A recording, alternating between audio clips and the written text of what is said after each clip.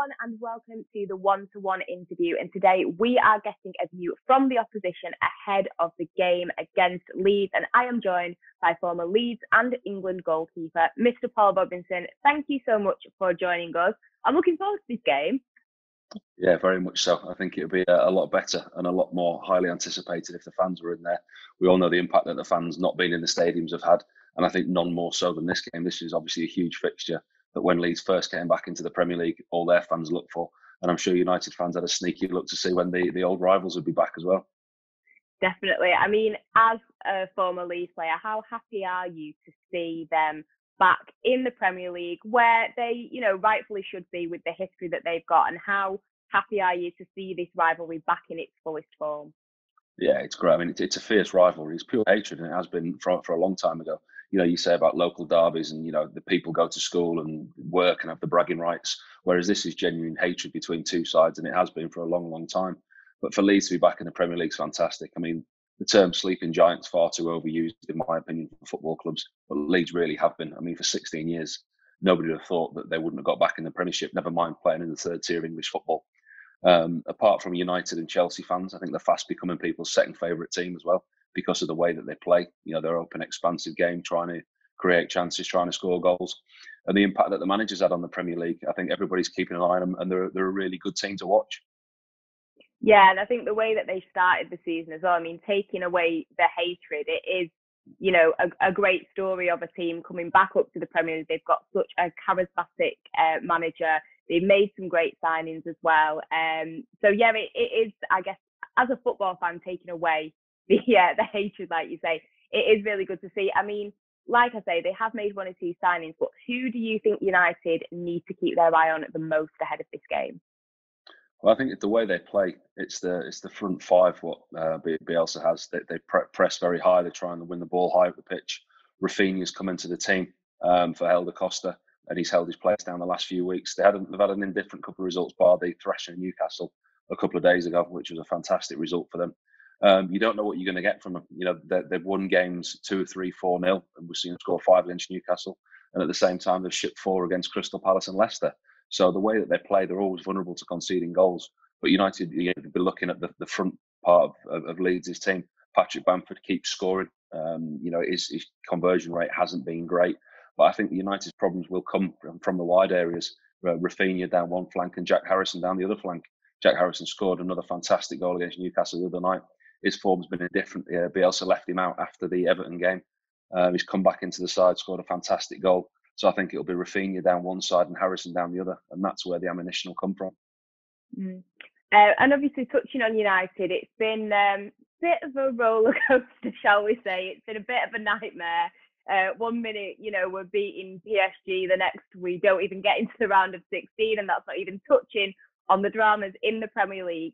Obviously, it's the Christmas period coming up, and the games are going to be coming thick and fast.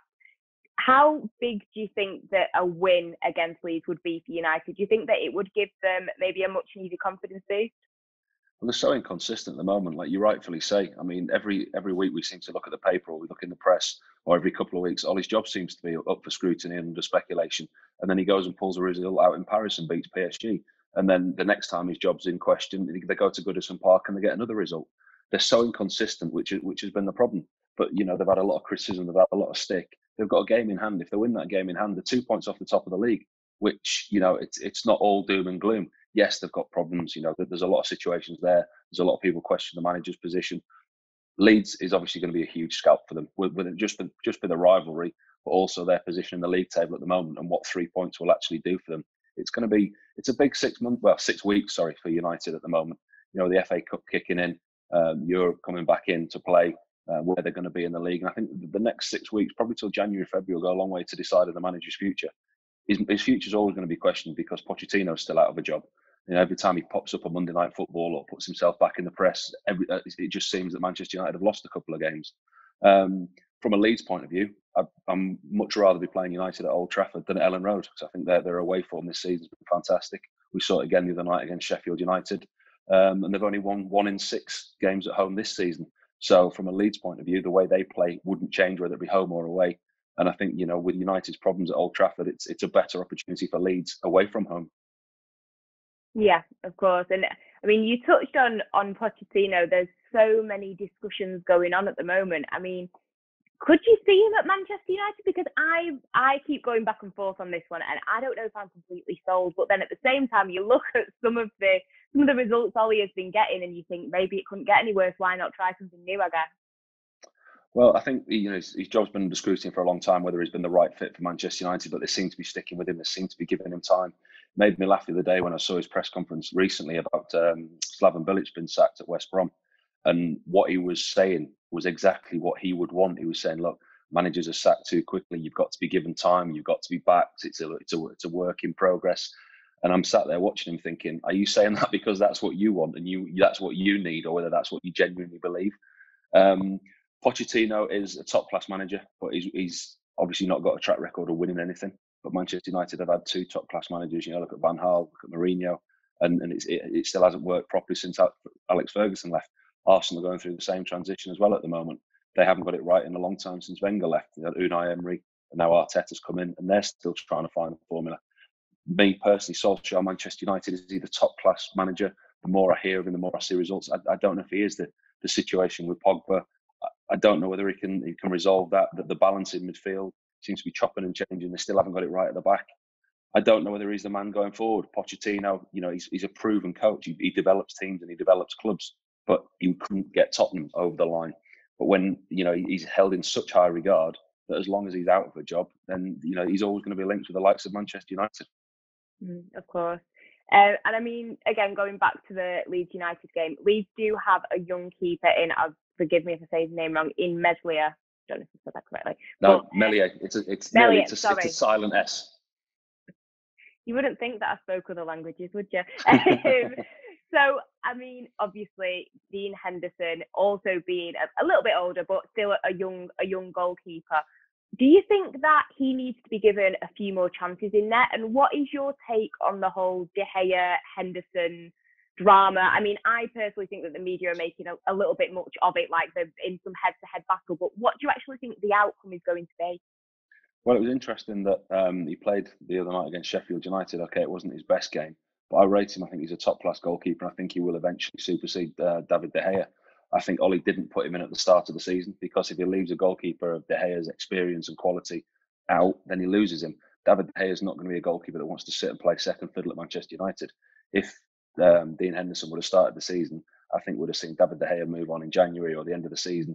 And that type of the goalkeeper at that level, at his age, he wants to play football. He's not going to want to sit around on the bench behind a young prodigy, if you like. So I can see Ollie's thinking the way he started the season with De Gea. But has he hit the heights that we know he can do? He's been poor last season. Dean Henderson's always going to be there. He's going to be knocking on the door. It was interesting to see him play against Sheffield United, the club he was on loan at. And the reports that I'm reading were De Gea was just rested, and it's very unusual to rest a number one goalkeeper. And if that was me, you think the manager's not got 100% confidence in me. This lad's coming in. He's playing the odd game. If Henderson was just playing cup games and he was coming in every now and then, but he's starting to put him in the league now, and we're seeing more and more of him. So I think potentially that's how the manager's going to go. But he has to make a decision. You can't just play one week and one the next week. He's going to have to put his cards on the table and make a decision. Yeah, I think that's the thing, is that you, exactly like you say, you can't just be picking and choosing, you can play this week but not next week. And I think a lot of people were a little bit apprehensive as to how he was going to be able to keep Henderson and De Gea happy. And it's a really difficult thing to do. And I guess, like you say, sooner rather than later, there's going to have to be a decision. But, Henderson and also, an exciting goalkeeper for England possibly as well. Well, Henderson, you can keep him happy for a while because he's been on loan. He's not been at the club, and he knows that he's behind a goalkeeper of top quality who's been player of the season for however many seasons at Manchester United, however long he's been there. So to take David De Gea out is a completely different ball game to taking Dean Henderson out or not playing him. He's come back to Manchester United and he knows what he's got in front of him. He's got the challenge to then get into the team. Once he gets in that team, then Ollie's got a real problem on his hands with what he does with De Gea. So I think with Romero as well, I think there was talk of him potentially leaving in the summer. And the manager blocked a move for him. So I don't know where that leaves him in the goalkeeping situation at the moment. If De Gea comes out, I can't see him wanting to sit around and be on the bench. And if Romero is going to move on, then it's an area that they're going to have to look at and strengthen. But Dean Henderson is the future of Manchester United, without a doubt. and he's going to want to play because there's a European Championship coming up at the end of the season. And if he's not playing regular football, he's not going to get in the England squad. Well, he will get in the squad, so he's not going to get in the number one jersey. Who are you looking at for that number one jersey with England at the moment? Pickford plays at the moment. I thought Gareth Southgate was very clever the way that he addressed the media and came out publicly and backed Jordan Pickford. I never had that through my international career, or certainly had it at club level at times. But to know you're the out-and-out number one, and to know that the manager's got confidence in you, I think it was a masterstroke by Gareth Southgate, because he could see that Dean Henderson wasn't playing. He could see that Nick Pope wasn't playing to a level that would take the shirt off Jordan Pickford. So he had to give him confidence, and he wants to get the best out of his number one goalkeeper. And by backing him, he's done that. You can see in Pickford's performances since the international break. Okay, he's been inconsistent this season. He's not played particularly badly. He's made mistakes that need to come out of his game. But since the international break, he's looked cool, he's looked calm, he's looked in control, and he's made some fantastic saves. In the Leeds game particularly, I thought he was outstanding. And I think since the international break, he's made a case for him to still be England's number one. As I say, currently at the moment, listen, that might change, and the England manager's given himself the opportunity to change that. If Dean Henderson comes in next week and plays for the rest of the season, and plays well, then the England manager's got a decision to make. But given the current hand that he's dealt, I think he's handled the situation very well. Yeah, I agree. I do think he's handled it well. I think rather than just casting him to the side and being like, you've had a few bad games, I think to show that he backs him and that he's got confidence in him must be a great feeling for him. And just finishing off, going back to this big game at the weekend that we're all very excited for, do you have any specific Leeds United memories? And also, I'm going to have to get a prediction from you as well. Don't be too harsh to us. No, I just remember the intense rivalry. And the fans coming into Ellen Road. At times, the United fans bust in into certain parts of the ground where the shop was in the corner, and the Leeds fans would be kept away up the hill. And it was different going to Old Trafford. Obviously, it was much bigger, more imposing stadium, and the Leeds fans were kept into a corner there. I just remember the atmosphere. It was one of the most intensely fought games, rivalries that I played. I played in North London derbies, played in Lancashire derbies, but the rivalry between Leeds and Manchester United, I was a kid as a schoolboy there, and you get to be ball boy before you actually step up to be an apprentice or a professional. And being a ball boy near that crowd, and you can hear the hatred and you can see the passion of the fans, I think that gives you an impression of it straight away. As for a prediction this weekend, my bet every weekend, I always back Leeds to win because they've got the potential to beat anybody. But I always back Leeds to win and both teams to score because they leak so many goals. They leak so many goals from set plays, and they always look like they're going to concede chances to the other team. But going forward, they'll always create chances and they'll always score goals. I mean, the Newcastle game was a perfect example. They scored 5, but they still let in 2. So the optimistic Leeds fan in me will go for a 3-2 Leeds win. Nice. The optimistic Manchester United fan in me could go, for a 6-0, but I'm not that crazy. So I've for some reason, I'm feeling like it could end up being a draw, a bit like the City game. It was built up, but I hope it's not. Whatever the outcome, I just think as long as we see a good game of football and a couple of goals, then I know that I will be very happy. But thank you so much for joining me on the one-to-one interview. Everybody make sure that you check out more one-to-one interviews that will be coming in the new year. As always, check out everything that we have got here at Stretford Paddock. Again, thank you, Paul, for joining me. That's all right. So long as it's better than the City game, I think we'll all be happy. I'll speak to you soon. Cheers, Ange.